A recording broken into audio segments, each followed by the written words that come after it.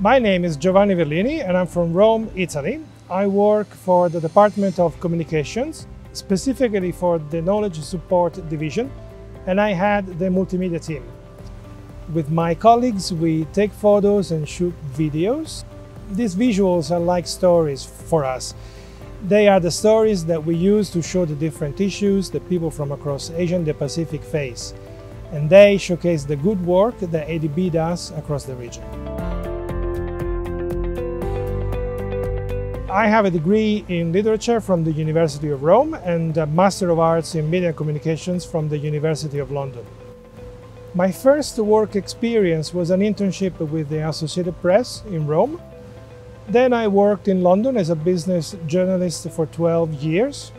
And then, prior to joining the Asian Development Bank, I was in Vienna for 6 years, where I worked for a United Nations agency, specifically the International Atomic Energy Agency. One of the things that I really enjoy doing is working with my team. They are true professionals and great colleagues. The work that we do is demanding and intense, but above all it's fun, and we have such a great time together. Our work is about telling the stories of the many amazing people that we meet across Asia and the Pacific. We want to bring these stories closer to audiences, not only in Asia and the Pacific, but beyond.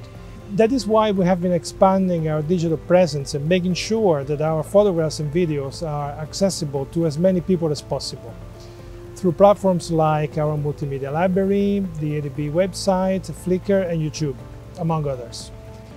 At a professional and human level, I find the work we do to be truly meaningful and rewarding. We put a face to the work that my colleagues at ADB do. So that it's not just about numbers or statistics. With a good photo or video, you can see the beneficial impact that we have in the region.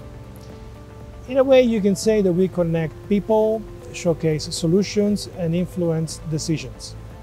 We hope that the work we do in multimedia and communications ultimately helps shape the way innovative and sustainable solutions are delivered to developing Asia and the Pacific.